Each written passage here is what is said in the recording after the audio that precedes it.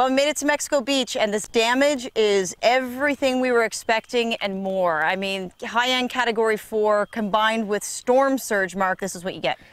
The damage here is nothing short of catastrophic. We are in Mexico Beach, where essentially this is where the worst part, the strongest part of the hurricane made landfall. Yeah, we call it the right front quadrant of the storm, and this is where you get those strongest winds. Plus, let's talk about the calculation. You get the winds, plus you have the forward motion of the storm, which was moving fast. Yeah, now this is the difference between this and Florence. This one was moving in very quickly, so you add that forward motion to the winds, and that may be just enough to kick it up beyond that damage threshold, but at the same time, you've got that bulge of water being pushed on shore, and that's what really does the damage. Oh yeah, this is storm surge damage. They're still doing search and rescue here.